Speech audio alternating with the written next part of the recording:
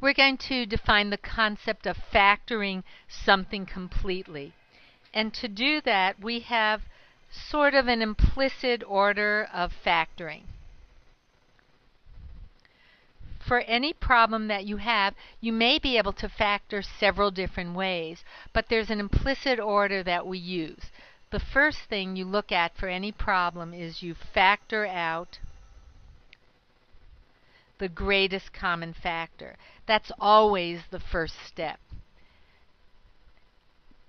If you can't factor out the greatest common factor, then you go to the second step, and this one has different pieces to it. If in looking at, or after you've factored out the greatest common factor, or you couldn't, if you're left with a binomial, which means two terms, you're going to have three possibilities for that. One possibility is difference of squares.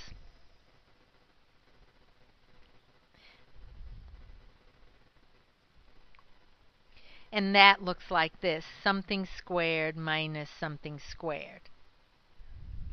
Notice that there would be two terms. That's what I meant by binomial. It's two terms that you're left with. The other is sum or difference of cubes.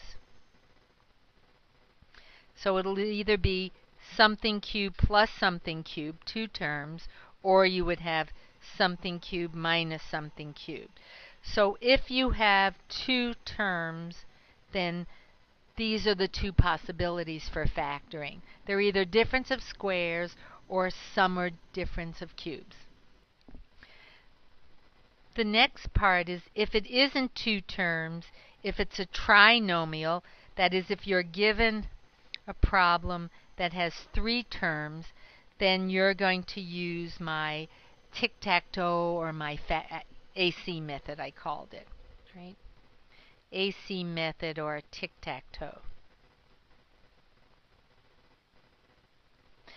So just to go back so you can understand this, with the order of factoring, the first step, no matter what, is you look for the greatest common factor. After that, you look, and if the problem that you're given has just two terms, you notice whether it's difference of squares or sum and difference of cubes. If it has three terms, you're going to either do the AC method or what I call the tic-tac-toe.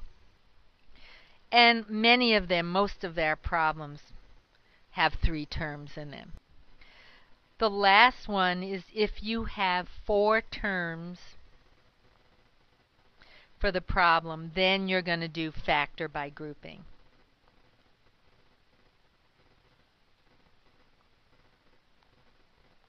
Because with four terms, we paired them. We had two pairs, and then we worked it from there. And this is very important. So this is how you're going to factor completely. You're going to use this order, and you're going to go through, and very often after you've done one or two steps, there still is more factoring that you can do, and you continue doing that with this order. We'll do a few examples so you have a sense of it. We'll go to our first example. So the first example, the wording will say factor completely. And that word completely means that you do not want to be left in your answer with anything that could have been factored further. So as an example, suppose I have you do the problem factor 10y to the fifth minus 17y to the fourth plus 3y to the third. First step is we are going to factor out the greatest common factor. Greatest common factor is our first step, and in this case we could see that's y cubed. Now remember, when you factor out y cubed, you're really thinking of each of these divided by y cubed. So 10y to the fifth divided by y cubed, 10y squared, negative 17y to the fourth divided by y cubed, negative 17y, 3y cubed divided by y cubed, they cancel, right? Plus 3. You've now done the first step. Now completely, factoring completely means I have to look, can I go further? So it really is telling you to factor further. And I do have this trinomial, so I'm going to try this with that tic-tac-toe method. For this one, I am going to try this trinomial with the tic-tac-toe. I have 10y squared and positive 3. 10 times 3 is 30. The middle is negative, so I'm going to have a negative times a negative. And I'm going to proceed to get the factors of positive 30 with two negatives that add up to negative 17. I put in the numbers and I methodically go through. I have negative 1 and negative 30. Negative 2 and negative 15, and sure enough, that is my negative 17.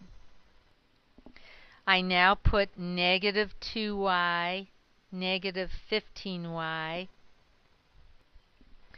I work the first row, the common factor, greatest common is 2y, which puts a 5y here and a negative 1 here.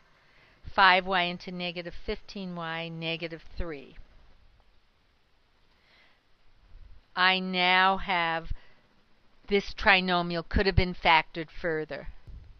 So now my actual answer, I have the y cubed, and then I have the two binomials I got here, which were 2y minus 3 and 5y minus 1.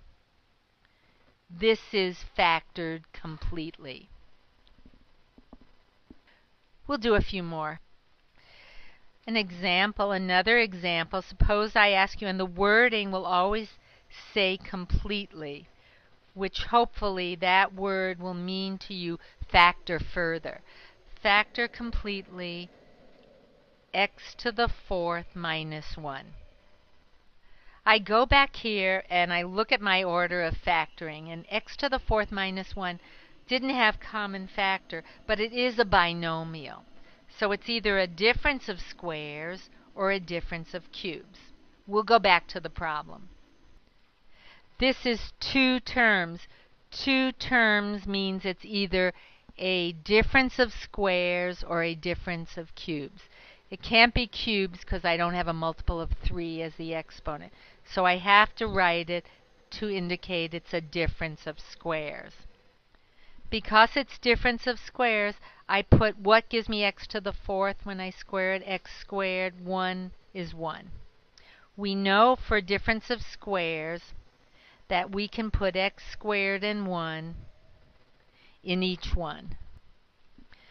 This is plus, this is minus. What we are left with is when you have x squared plus 1, that's a sum of two squares. That's not factorable. But here's where the word completely, think of it as factor further. We can factor that further.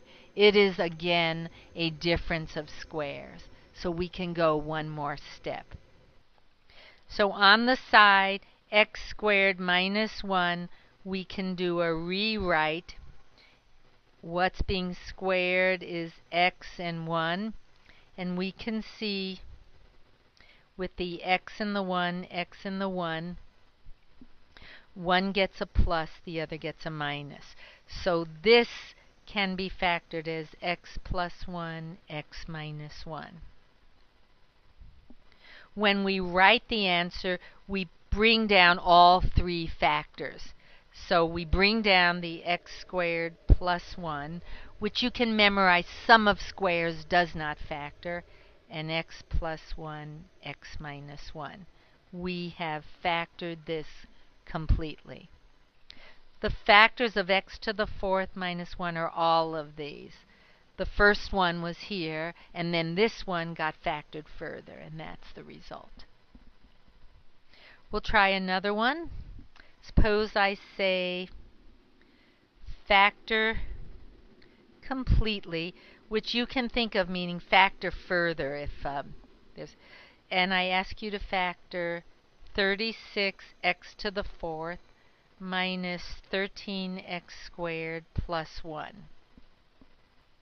By our order of factoring, there is no greatest common factor, nothing in common. It's not two terms.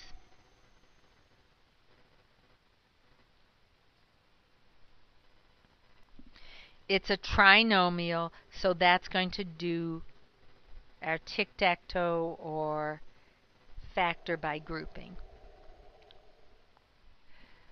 First I put in 36x to the fourth and 1. First step, 36 times 1 is 36.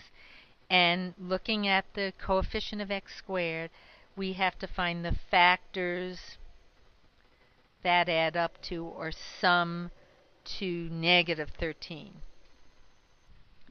Both numbers should be negative.